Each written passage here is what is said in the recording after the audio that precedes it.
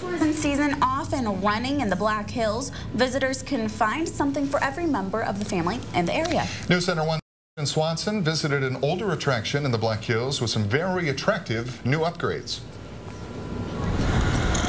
High up in the treetops, a thrill awaits anyone brave enough to harness up.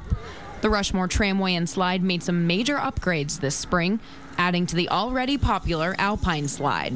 After about 12 years of running it as a slide, we wanted to add something new. So we added the aerial park and the zip line because we figured it was a new enough and a different enough venture that you could draw in either the same clientele and have them do both activities, or just draw in a brand new clientele that wouldn't have come originally for the slide.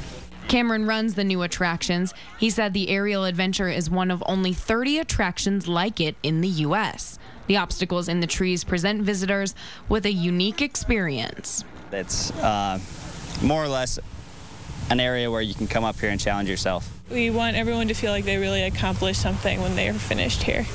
The new park in Keystone looks to capitalize on a variety of visitors. Different groups from the community can utilize the aerial adventure as a team bonding retreat, while much of the foot traffic comes thanks to the surrounding area. In other areas, it's mostly draws from the local community. This is a unique park for the people who built it for us. They actually have never really done one in a tourist spot like the Mount Rushmore area. And the Rushmore Tramway and Alpine Slide are open all summer. The staff there are trained to handle any situation up there in the treetops as well, even if you get a bit nervous being up that high off of the ground.